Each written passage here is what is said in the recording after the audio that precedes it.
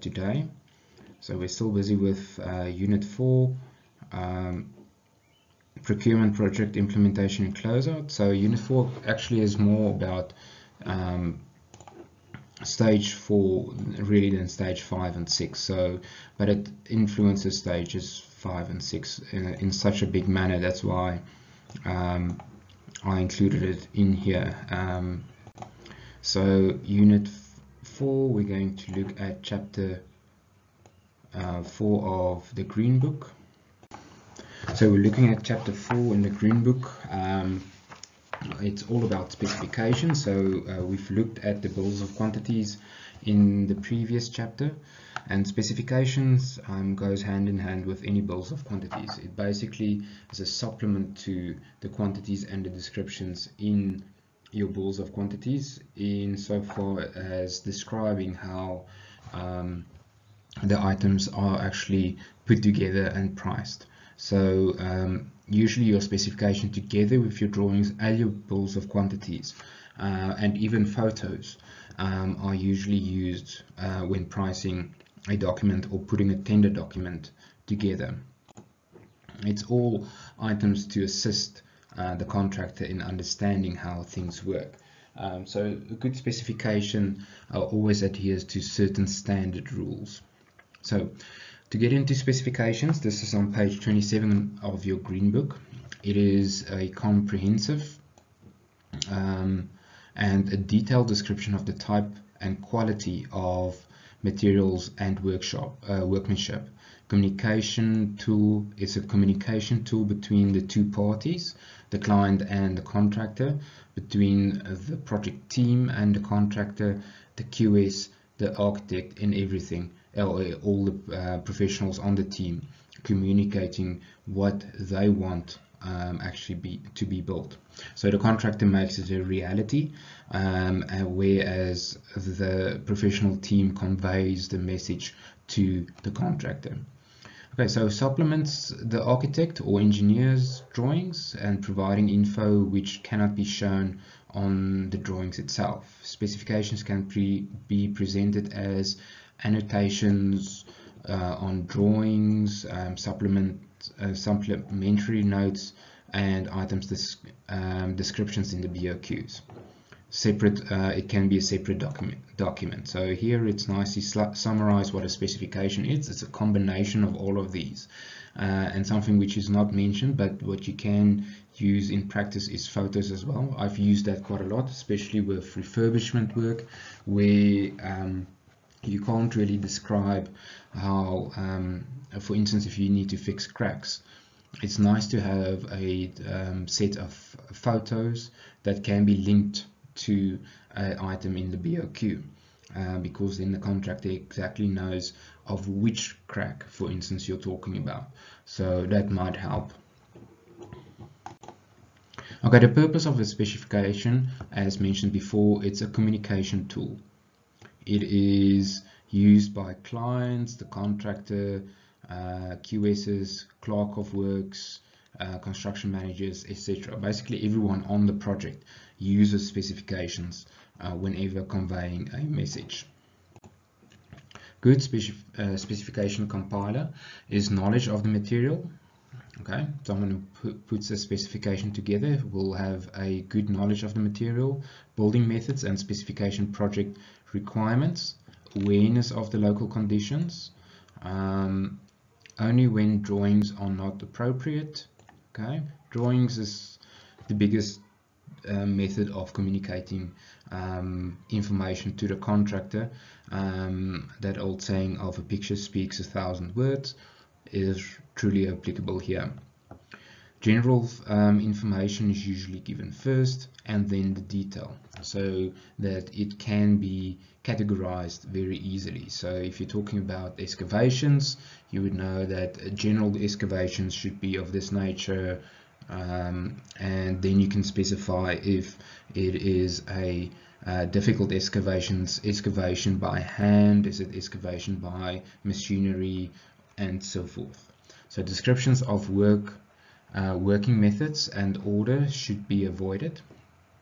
or prescription of working methods, and orders should be avoided. The main thing is here is as a QS or as an engineer or as an architect, you have an idea of how it should be constructed, but you shouldn't take that away from the contractor. Otherwise, you're making yourself liable, firstly, for how it's implemented, and also the contractor is the professional in the sense of he knows how to make it physically possible. Okay, cross-referencing should be avoided, and this is especially in our computer age, it's very it's a thing that crops up quite often. You will see whenever you're doing duplication of certain sections in a drawing, it does pop up quite a lot with that you maybe forget a construction line, or the lines may have a different font setting, etc., etc. Especially if you're working from old drawings to new drawings and the line settings isn't exactly the same. I've encountered that quite a bit. Which makes it difficult to measure, for instance, on a measurement program. And then it doesn't recognize the lines as the same. So, for instance, it might recognize a line as a brick wall instead of maybe a furniture setting or fitting or something like that. Clear referencing referring should existing standards and codes. I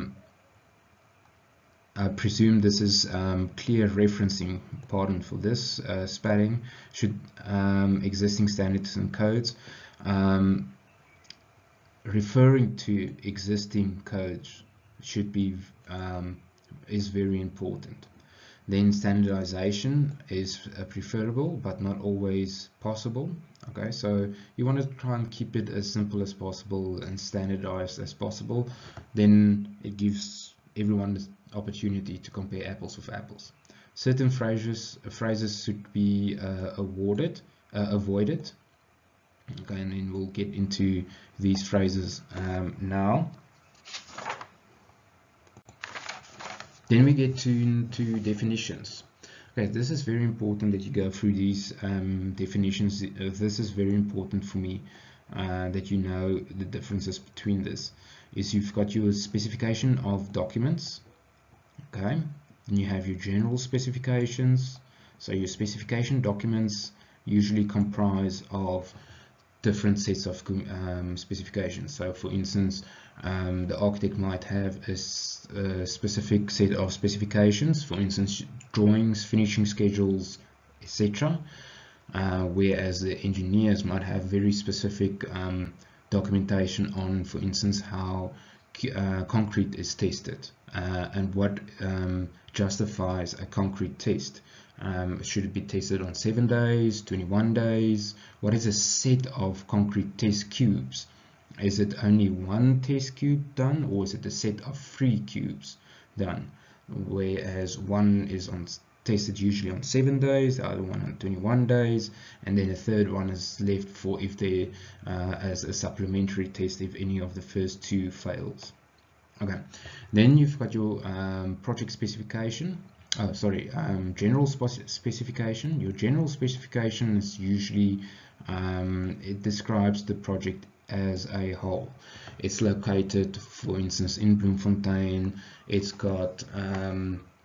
located in Langendorfen Park, for instance, where you have prevailing clay conditions, where in comparison to maybe Universitas Rif, where you have very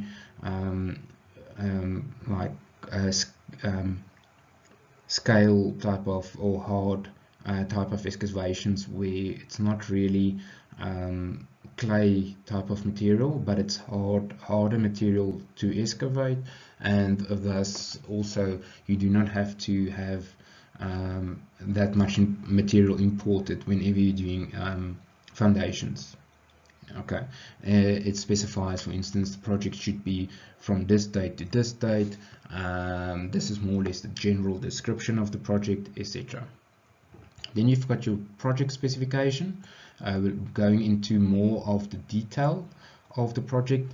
It is a one-story house of this size, with medium type finishes, or it's a very difficult build where you would need a crane. For instance, if you we had a project in the Glaspaleis where we added a 9th floor on top of the 8th floor and a 3rd floor on top of the 2nd floor.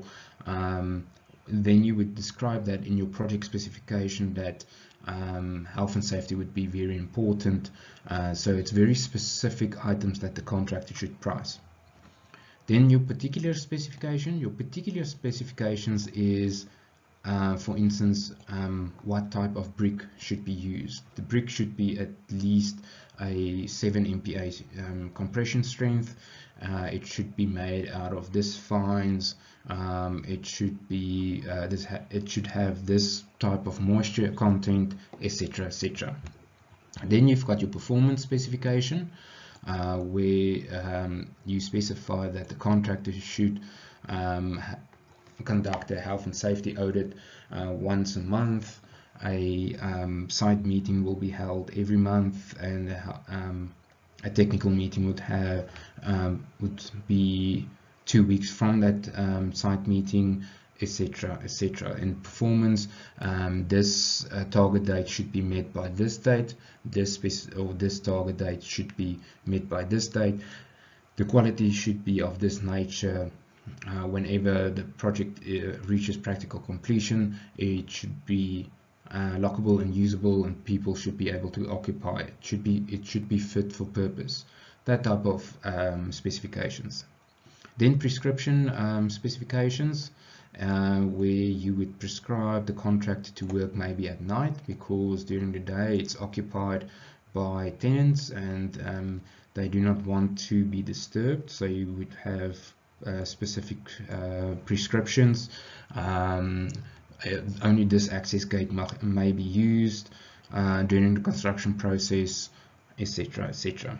And then descriptive specification, descriptive quantification of specifications will just be supplementary items describing how a specific item is fit together. If you've got a lot of detail or specialist installation, like for instance a mechanical installation, then that design team will have a description specification of how that item should be fitted together, and how it they would make basically a description of what the contractor should design for and quote for. Okay, so you will see all these specifications and descriptions on page 28 and 29. So it's very important that you guys go through that, and like I said, this is a very important section for me.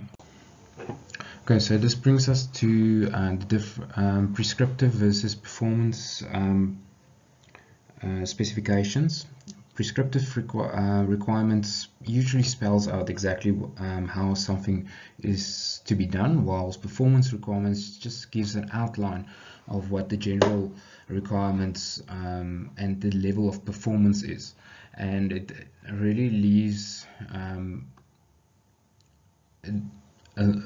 a lot towards the designer or of, for instance, a design and build to do a specific design and installation. It should perform, for instance, you would have a prescriptive specification stating that this specific unit should provide this amount of energy. For instance, if you look at the solar installation, it should provide this amount of kilowatt output per day, and it should have a storage capacity of X amount with a lifespan of, for instance, 10 to 15 years, and that would be a performance requirement, whereas prescriptive requirements would spell out more. It should be this make of solar panels. It should be at least towards the should have this performance, and it should it's much more specific to the installation. So your prescriptive requirements specifies much more, like for instance it should be this size of solar panel, this amount fitted onto this brackets, this type of cable should be used, etc, etc, etc, where you have performance requirements just prescribes what type of performance is needed. So that's more or less the difference between prescriptive and performance type of specifications. Okay, and then we come to specification systems. Specification systems are generally items commonly used on projects and endeavor to shorten the descriptions or specifications used. So it's basically a standard set of specifications or a system that's used over and over on one project to another, and it's improved as you go along. Well-written construction project specifications are, okay, so this is very important. It should be compatible with the form of contract. It should be clear-cut and for what the responsibility is. Internal consistency, both technical and contractually. Consistency is very important.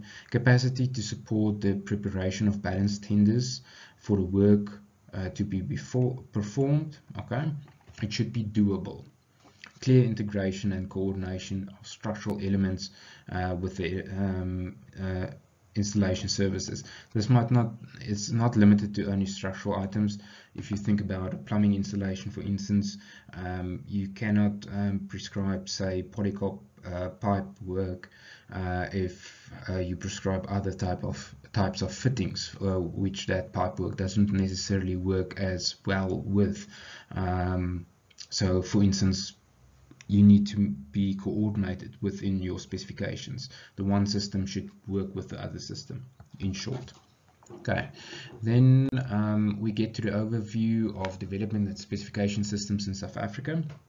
Okay, so in South Africa we've got our standard system of measurement, building works, and the QS, it specifies that the QS should provide clear descriptions in the BOQ.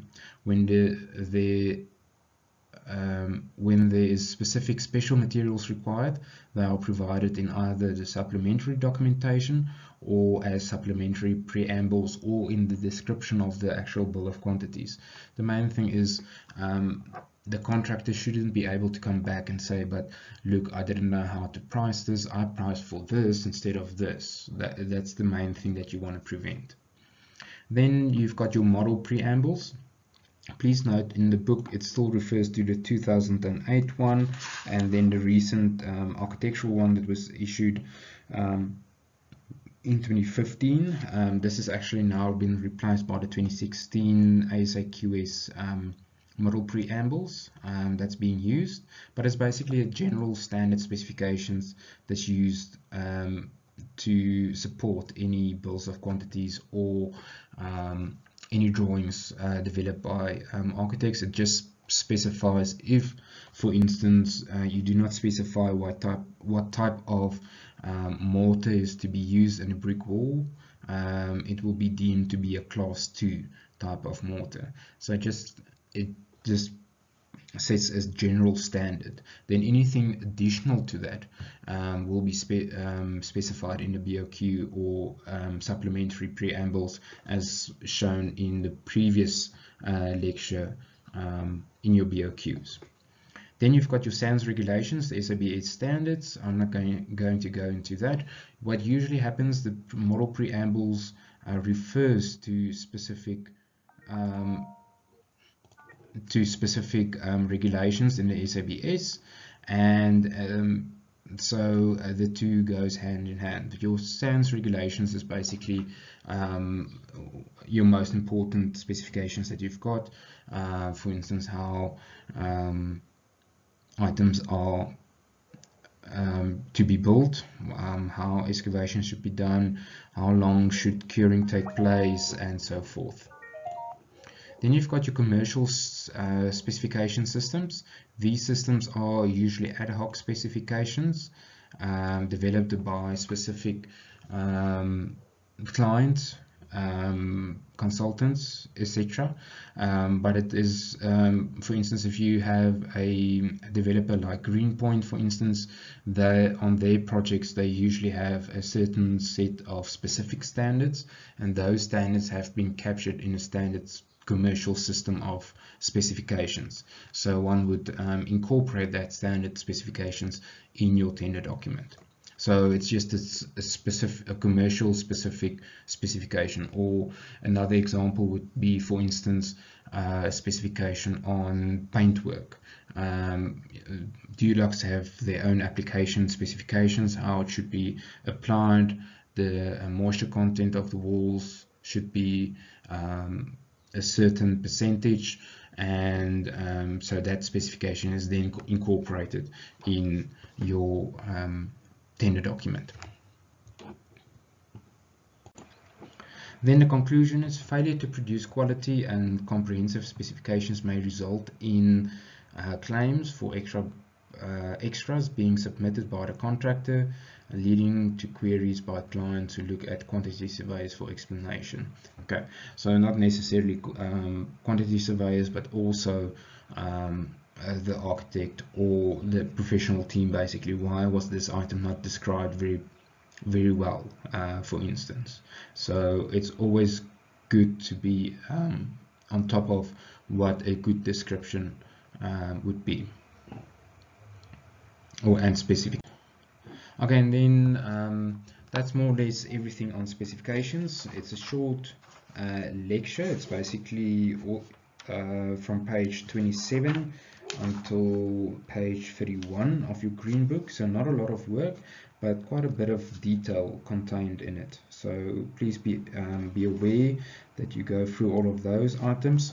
Something which I didn't highlight, which you should go through for me, please, is the model preambles and the SABS standards, which you should be familiar with already, but that is basically your specifications that is most important, the standard specifications that's always included in any project. Okay, thanks guys, we'll talk again.